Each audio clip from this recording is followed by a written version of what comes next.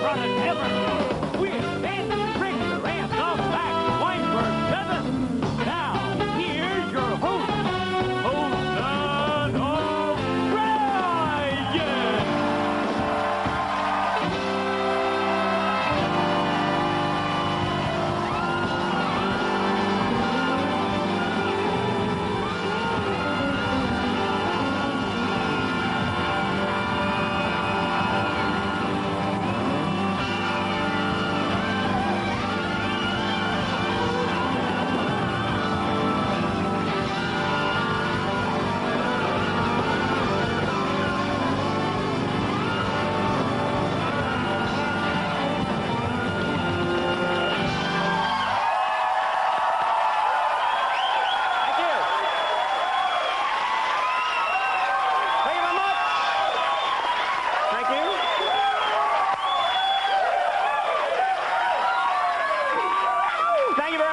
Ladies and gentlemen, welcome to the show.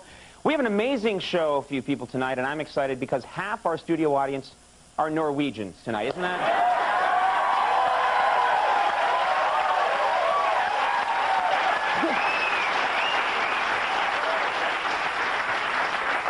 They have no idea who the hell we are. I was shocked to find that out. We'll translate for you as we go along.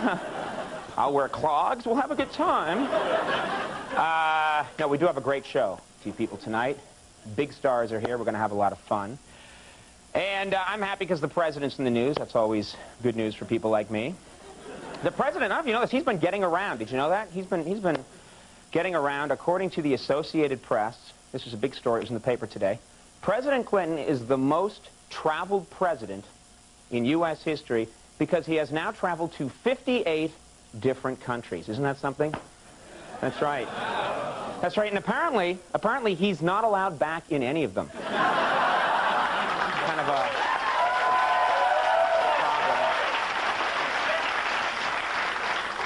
Now, my favorite story, I saw this in the paper. A man in Spain, true story, a man in Spain was on a date, and he got his hand stuck inside a condom machine for 8 hours. Yeah, apparently his date was furious, but the condom machine had 3 orgasms, which I thought...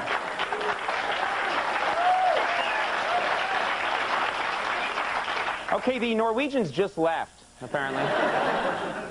This man is horrible. That's my Norwegian. I read in the paper that today, did you know this? Today is National Fight Procrastination Day. That's right, yeah, and if you tune in tomorrow night, we're going to have a hilarious joke about that.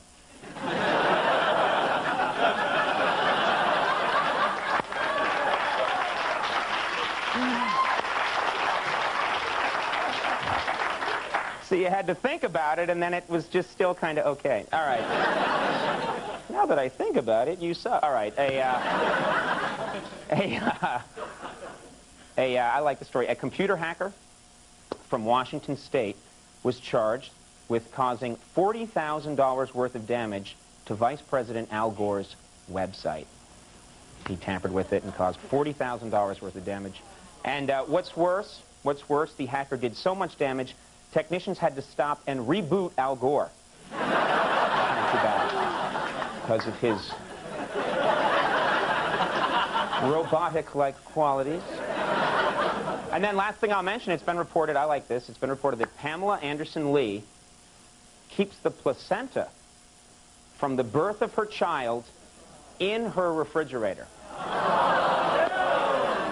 Yeah. And reportedly when her husband, Tommy Lee, found out, he said, let me get this straight. You kept the placenta and got rid of the implants?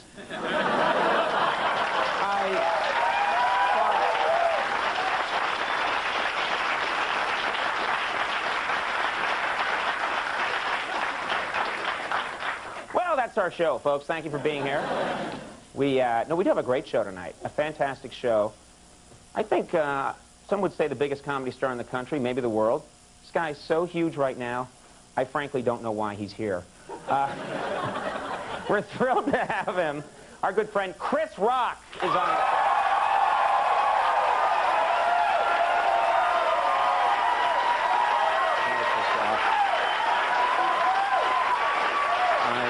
about it, Chris Rock. We also have, from the Today Show, I think also one of the finest comedians in the world, Ann Curry is on the program. She's on Today. She does the news on Today. And a very funny author, Joe Queenan, going to be joining us. It's quite a lineup. It's one of those Napoleon cakes of quality.